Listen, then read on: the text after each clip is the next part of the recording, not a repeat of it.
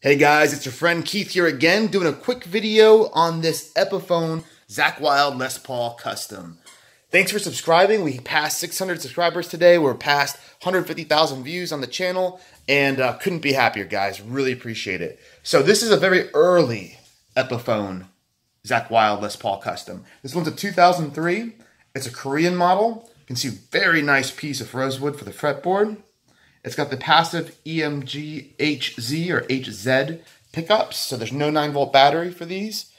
Has the silver and gold font, which I guess would be the 81 and 85 variants, just in the passive format.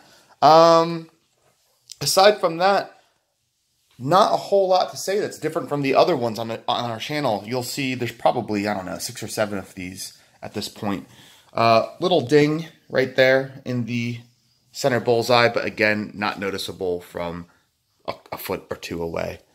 As we've said before, the Korean, the font is slightly different, and then it goes quite deep here, so the headstock shape is a little bit different than the later Chinese models. If we look on the back, you see we have the scarf joint here. It's my pug, by the way. She's playing with her new snake. Sup, Penny? Studio dog.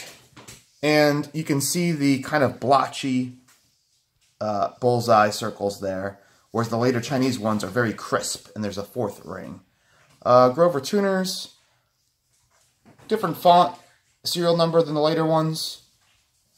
The U, I think, indicates which factory in Korea, and you can see you've got the made in Korea thing there. This maple is beautiful.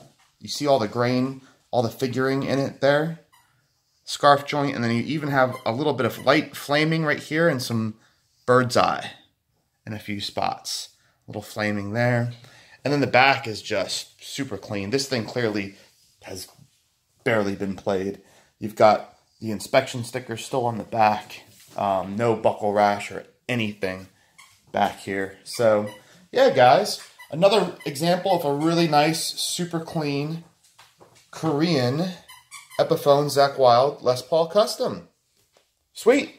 Well, I've got too many videos to do, so like I said, I'm going to make this one short. Thanks for subscribing to the channel. Head on over to Facebook, Essex Recording Studios. Head over to Instagram, Essex Recording Studios. And this is for sale on our website, EssexRecordingStudios.com. Hosted by Reverb, so if you go on Reverb, you'll see it there too. Adios, guys.